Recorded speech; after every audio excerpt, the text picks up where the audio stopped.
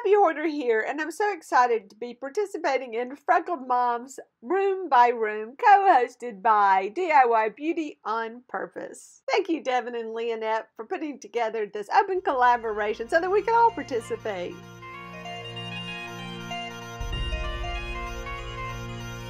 This is something I recently pulled off of my back porch.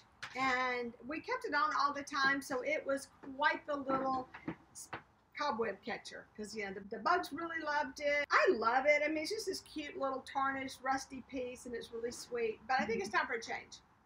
So my original intention was to spray paint it to give it a lot more color, make it, you know, a little brighter.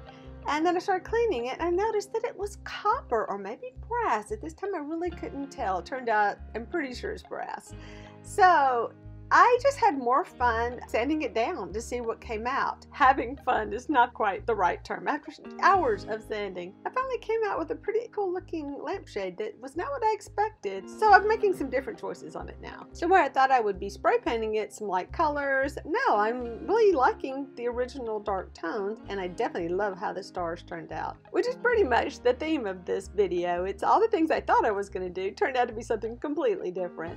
So I decided to spray paint the inside gold. I didn't quite have the right shade of gold because this is no shop September for me, and I just had to deal with what I had. But I was still happy with what happened. Yes, bugs always getting in the spray paint. What is that about? And while that was drying, onto the lamp. So kind of the same thing was happening with the lamp. I was cleaning it up, getting all those cobwebs off. And I noticed as I started to sand that I was getting the same effect, that there was brass in the base as well. So I just went around and highlighted all the peaks and brought that little kiss of gold out. And I like that so much better. And then I started on the feet, which were solid brass. Everything that I could scrape off and make it look brassy, I brought out as much as I could. So where the lamp used to be on the other side of the sofa, away from the door, I decided it needed a place of honor, so I put it by my back door. That's where everybody comes, by the way. This is why I started my room by room at the back door, because this is the first room most people see. Anyway, I think it came out really cute. I kept its original style, but then I did indeed brighten it up some. So I'm really enjoying this piece. Now, we did have a little trouble getting it off of the neck of the lamp. That was brass. It was awfully soft. My husband even tried it, and he said, yeah, I'm kind of worried about that. I am not leaving the light on all the time now, but by painting the inside gold, it really does cast a brighter light. It's amazing. I see I missed a bug. Those bugs, I don't have a good place to spray. I'm not even going to apologize for my fingernails because these are the hands of a hardworking artist. This one I actually found at Rolling Hills. And it's just one of these vintage little wire plant stands, but someone else had already primed it, so I'm halfway there. Well, back to scrubbing and sanding, because it had some spider webs and things like that on it, and it also had some rough spots. I don't know if it was primed as much as it was maybe painted just a flat gray, but either way, I could paint over that. So I chose an oil rub bronze from my collection of spray paints, and I think it worked out really well. This little table is just the perfect size. Yes, I have this one as well. These are just really cute to have, to put drinks on, whatever. So this one is one that had that plastic coating on it, and someone had spray painted it, and it is terrible. I just let it sit like this and used it this way with all the paint peeling off, but every time you touch it, this stuff peels off. I love the size of it, but it is such a mess. And more sanding, and my arm is killing me. I actually have fibromyalgia and arthritis, so this is going to be a long, painful day, I can tell. I'm getting a little bit frustrated with this process because that stuff is just not coming off. And so I'm just about to let it go and say, honey, can you help me out some? Because, you know, it's good to have a strong man in the family. But he had a better idea. He pressure washed it, and wow, that stuff just flew off. So I did a little bit more cleaning, hit a few rough spots, and then spray painted it this color called River Rock, I believe. One of my goals for No Shopping September was to use what I have, and this was the color I had. I picked this little cutie up at Rolling Hills. Now, it's a heavy, oh my goodness, heavy duty crate. Now, you can get these little crates at the craft stores and all, but I didn't know they were this heavy. I think this one is a lot sturdier than most of the other little things I've seen. I don't mind it kind of as an undercoat if I do some distressing. And so we're going to pull up $3.75 price tags. pretty good deal, isn't it? I've actually amassed quite a collection of vintage crates that I love to use for storage and shelving and things like that. So this one, I wanted to make it look old like the rest of those, but you just never quite get the same look, do you? But I did try. So I spray painted a brown and a green that I had, and then I came back and I scraped paint off. And then I decided, it looks kind of, I don't know. So I decided to dry brush some white back on. Apparently, I've hit time lapse instead of video, but it did turn out to be a cute piece that I can use for display and for storage. So this chair's got really good legs. It's got oak legs and oak back. All this is oak, but this seating, I am pretty sure is wood and not oak. It's just an adorable little wood chair. It's very well made. It's very heavy duty. It's just been abused over the years. I bought it abused at a garage sale. You know me, got a thrift, but I really want to do something fun with this chair now. It's time.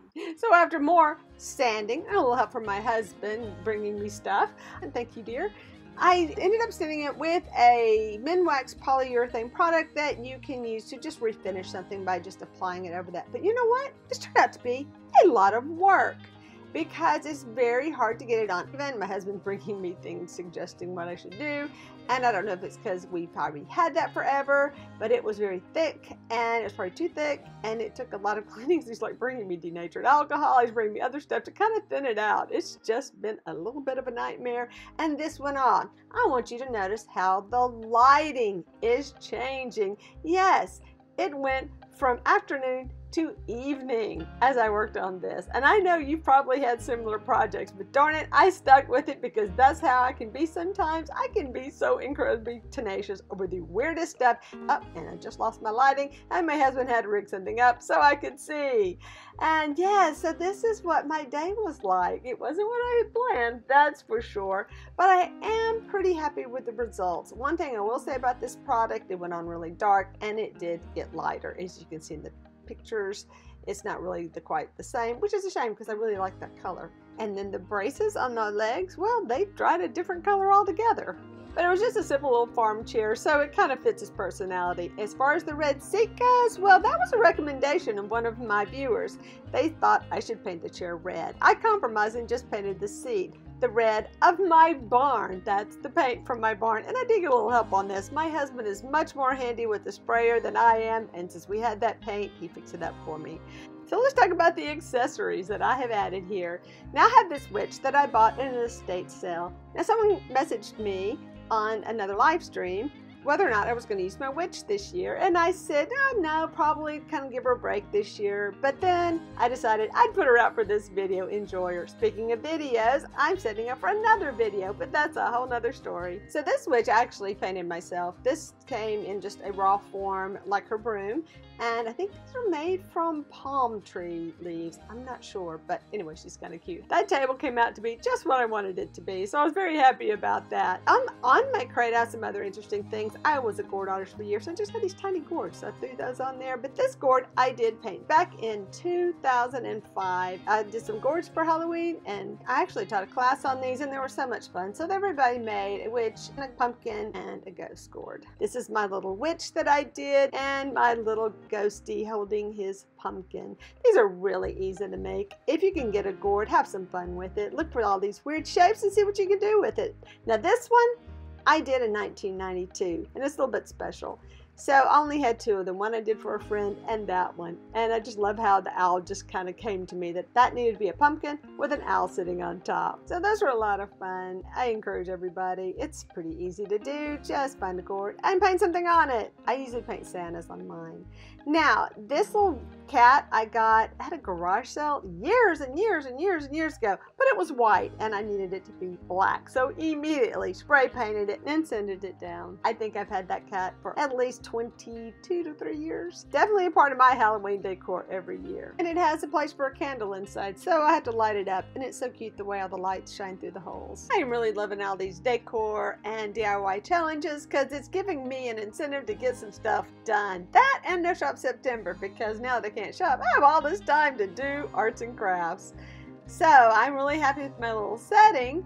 And I also have this little piece that goes with it. But this is such a funny story. It just needed its own video. I had such a time with this one little piece. But I hope you'll watch the video to see how it all came together.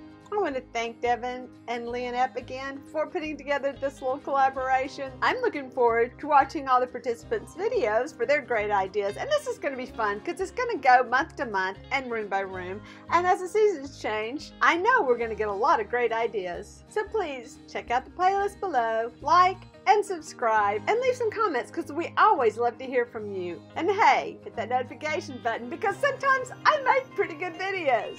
Bye!